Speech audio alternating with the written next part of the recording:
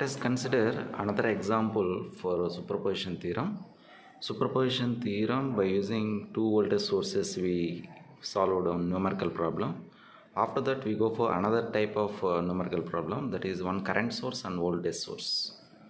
Here 20 amps current source and 3 resistances are connected, 8 ohm, 12 ohm and 30 ohm, plus and minus. It is a 5 volt source, it is current source. The current is moving.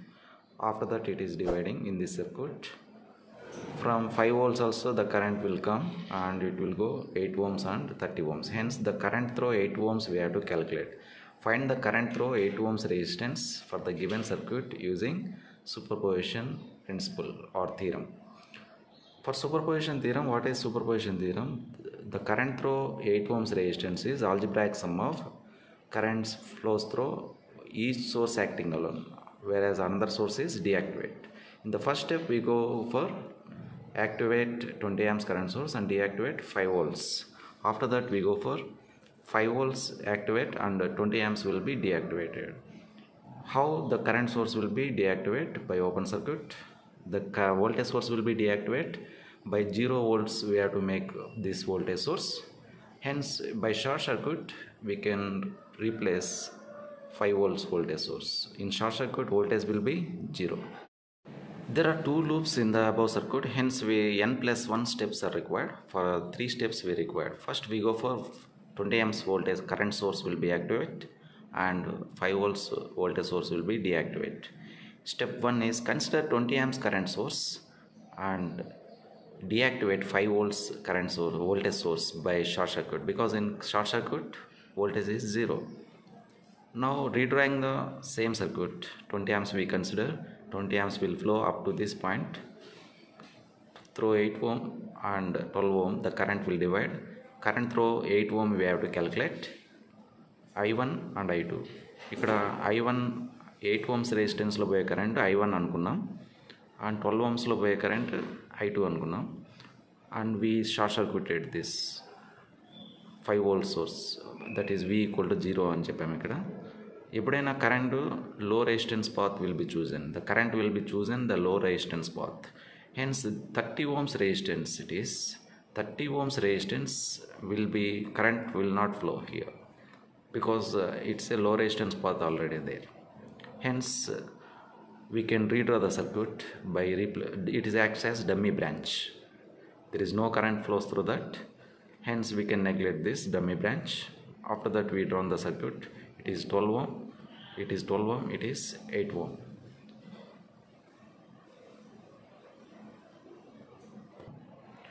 Now it is 8 ohm, it is 12 ohm, and the current flow through 8 ohms resistance we have to calculate. Assume that it is I1, already we assumed I1 is the current flow through 8 ohms resistance. What is the current here we are dividing? Up to 20 amps will flow up to this junction or node. After that it is dividing. Hence the current through 8 ohms resistance can be calculated by using current division rule. What is current division rule? Current through total current is 820 amps ikkada varaku vastundi. After that it is dividing. Kabatti మనం current division rule ఇక్కడ వాడాలి. Current division rule says that total current into opposite resistance by opposite resistance plus current branch resistance, that is 8 ohm. What is the current division rule?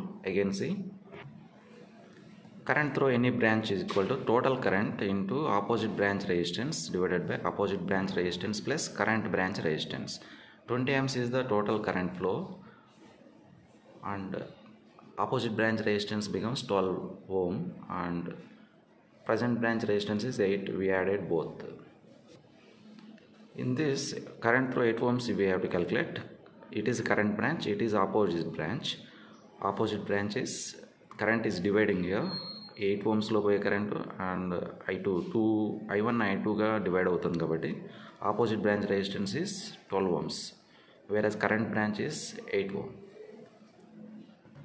Now we substituted total current entering is 20 amps. After that it is dividing. Opposite branch resistance is 12 ohm by 12 ohm plus 8 ohm is the present branch resistance or current branch resistance, that is equal to 12 amps. We will get 12 into 12 by 20, 20 get cancel. After that we will get 12 amps, but direction is right hand side direction it is. Now coming to step 2, consider 5 volt voltage source and deactivate 20 amps current source. Current source will be deactivated by open circuit. When open circuit, current becomes 0, 20 amps becomes 0 when you open circuit it. Now the circuit will be 5 volts and 30 ohms, 12 ohms and 8 ohms. Like that the circuit will become. Now it becomes dummy branch. If you replace this, it as a dummy branch, we can neglect that. Hence 12 ohms, 8 ohms and 30 ohms, and the circuit becomes like this. 12 ohms and 8 ohms are in series, hence we are writing that 20 ohms. After that 20 and 30 are in parallel. The combination is 12 ohms, or equivalent is 20 into 30 by 50. That gives 12 ohms. 12 ohms is the parallel combination will come. Therefore total current is V by R, I equal to V by R, 5 volts by 12, 0.416 amps will come. Now we are calculating what is the current through 8 ohms resistance. I8 ohm equal to, assume that I3 is the current through I8 ohm. That is total current into opposite branch resistance is 30 ohm. Here dividing current is, ఇక్కడ 30 ohmsలో 8 ohmsలో 2 currents divide అవుతున్నాయి కాబట్టి opposite branch resistance 30 ohm అవుతుంది. Opposite branch resistance by total resistance 12 plus 8, after that we will get 0.249 amps. This is the current direction is opposite, left hand side. Previously we come 12 amps is right hand side. Direction also important.